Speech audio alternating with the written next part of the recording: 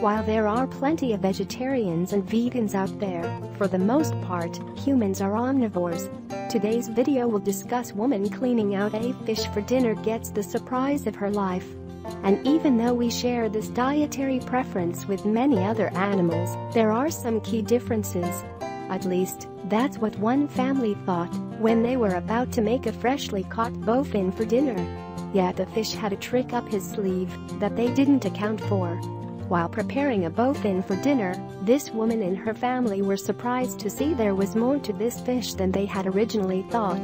Perhaps it has something to do with the fact that bowfins are a kind of prehistoric fish, and thus, they're full of mysteries. What happened next was like something straight out of a science fiction movie. The fish in question was very much dead. Or, at least, it was supposed to be. Heck, it had even been decapitated and scaled. Nothing could survive that, right? Then, just when the woman was showing off the cut of meat to the camera, something strange happened.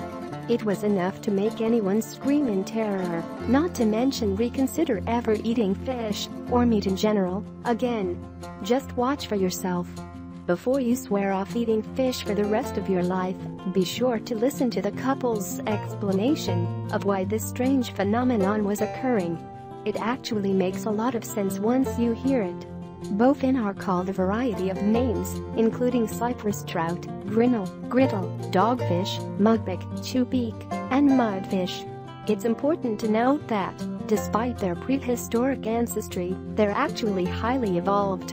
Although fossil deposits for this species have been found in both North and South America, as well as Asia, Africa, and Europe, they're now almost exclusively found in southeastern Canada and the eastern United States. Despite the fact that they are, indeed, edible, few anglers consider bowfin to be particularly desirable.